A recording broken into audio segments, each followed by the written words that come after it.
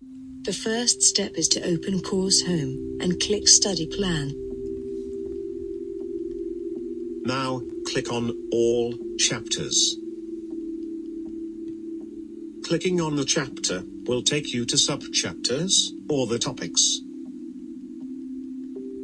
Click on any topic to view the question bank. Now, click on any exercise. Here, you have questions specific to the particular topic.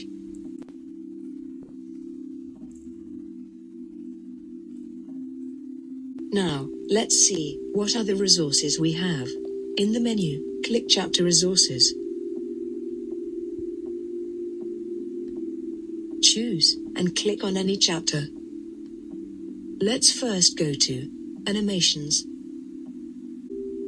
Here you have animations for the main graphs. You can just click and watch these graphs in action. Next, click and select Student Lecture Notes. Scroll down and click Find Now. For all chapters you can access lecture notes or slides for the textbook.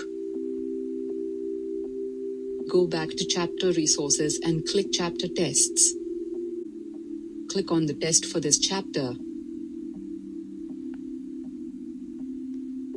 Click Start Test or click Finish the test. These tests replicate exam conditions. Once you are done, click Submit Test.